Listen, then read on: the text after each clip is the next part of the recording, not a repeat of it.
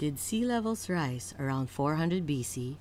It is an accepted scientific fact that there was a dramatic and sudden rise of sea levels at the end of the Ice Age. Most date this global catastrophic event to around 10 to 15,000 years ago, but could it have happened much more recently than that? Oral traditions, world myth, and histories tell the story of an ancient sea level rising event. Samoans speak of a time when everything was overwhelmed by a boundless sea. Ifugao from the Philippines say the waters which covered the earth formed mountains and valleys as they rushed out. The North American Hopi recall watching their islands sink into the ocean as they escaped to a new land. Australia has preserved numerous stories. Tribes can still point out areas in Port Phillip Bay where kangaroos had grazed, how the sea had flooded the lands around Bathurst and Melville, making mountain peaks into islands off Australia's northern coast. Likewise, Rottnest, Karnak, and Garden Islands were said to have been high grounds of a forested mainland before the sea swept in. The sea rise event remains so fresh in world memory that most people groups can still name the mountain on which they were saved. Toradja of Celebes point to Mount Wawompebato. The Alfour were saved on Mount Noesake. Roti from Timor had run to Mount Lakimola. Hawaiians found refuge on Mauna Kea. New Zealand Maori had Mount Hikurangi. Beside the freshness of memories, we also have the freshness of the geological evidence for the end of the Ice Age. Many of the glacial features are still sharp and only slightly eroded, indicating that the Ice Age was fairly recent. A good example of this is the horseshoe-shaped moraines that extend out from the Wallowa Mountains on Portland Promontory, on the east coast of Hudson Bay, in latitude 58 degrees, and southward. The high rocky hills are completely glaciated and bare. The striae are as fresh-looking as if the ice had left them only yesterday. The Greeks record how Dardanus, first king of Arcadia, was driven from his land by a great flood, which submerged the lowlands, rendering them unfit for cultivation. The people retreated to the mountains, but they soon decided that the land left was not enough to support them all. Some stayed with Dimas, son of Dardanus, as their king. Dardanus led the rest to the island of Samothrace.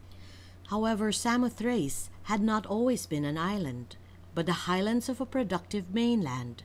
Greek myth holds that the sea rose when the barriers dividing the Black Sea from the Mediterranean burst, releasing waters from the Black Sea in a great torrent that washed over part of the coast of Asia and the lowlands of Samothrace.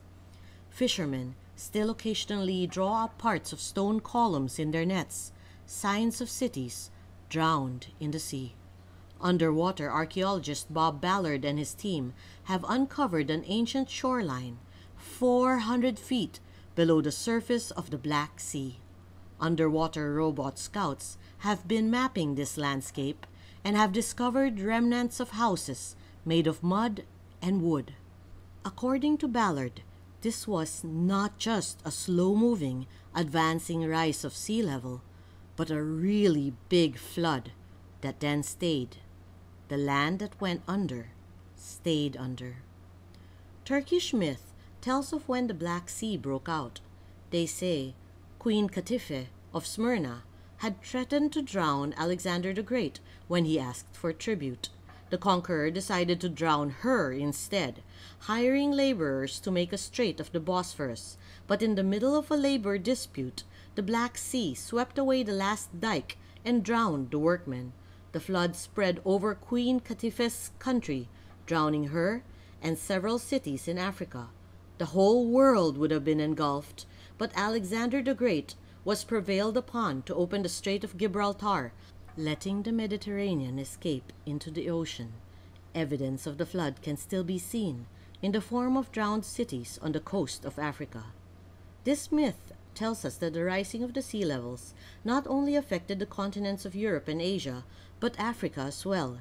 And although the role of Alexander the Great in the catastrophic rise of sea levels is dubious, Mention of the conqueror in connection with the Black Sea event implies that it may have happened sometime in the 4th century BC. Egypt suffered severe losses as their Mediterranean port cities of Thonis, known to the Greeks as Herakleion, Canopus, and other cities along the ancient Nile Delta, were submerged 6.5 kilometers away from the current shoreline. These underwater cities were rediscovered in 2000 by the European Institute for Underwater Archaeology led by Frank Gaudio.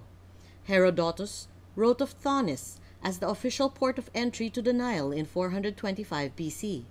Thonis was gone when Alexandria was founded in 331 BC to replace it on the new Mediterranean coast of northern Egypt, thus narrowing our timeline from 425 BC when Thonis was still on dry ground and 332 BC when Alexandria was built on the modern-day coastline. On the other side of the planet, a people group scholars call the Lapitan settled in Micronesia and Polynesia with distinctive pottery dated to around 800 BC to around 500 BC, pottery that was found by ferry line workers on the seafloor off the coast of Upolo Island in Mulifanua Bay. Abundant Lapitan pottery shards indicate that a large ancient village is now located under the Pacific Ocean. More than 200 Lapita sites have since been uncovered, ranging from 4,000 kilometers from coastal island Melanesia to Fiji and Tonga, with its most eastern limit so far in Samoa.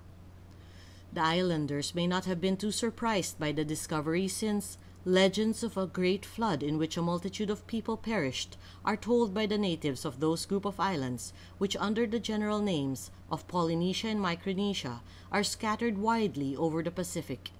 In ancient times, Ta'aroa, the principal god, being angry with men on account of their disobedience to his will, overturned the world into the sea when the earth sank into the waters, excepting a few oros or projecting points, which remaining above its surface constituted the principal cluster of islands.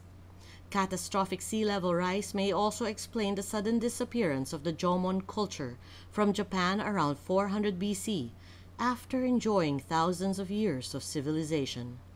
Around the same time in Mesoamerica, something happened to the sophisticated Olmec culture that began around 1200 BC and abruptly ended around 400 BC when their riverside city of La Venta was abandoned and reclaimed by the jungle. Around 400 BC, the Chavin of central Peru mysteriously disappeared.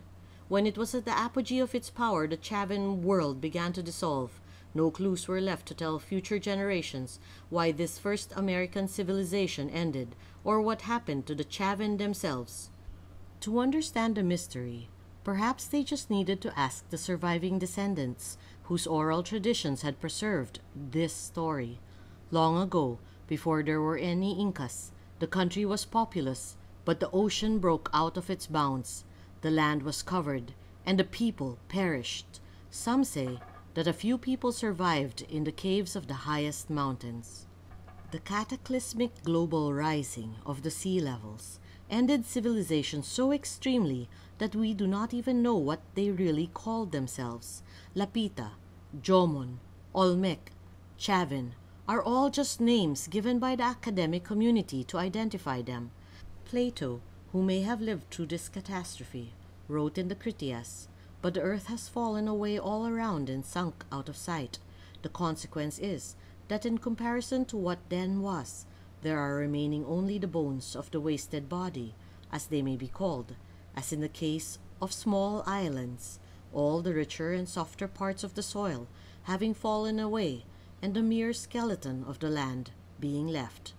The lands of Tarshish and Ophir, with their maritime traders, probably suffered the same fate as the other coastal civilizations, their main urban centers lying deep under the salty waves, with areas of higher elevation becoming the islands we know today.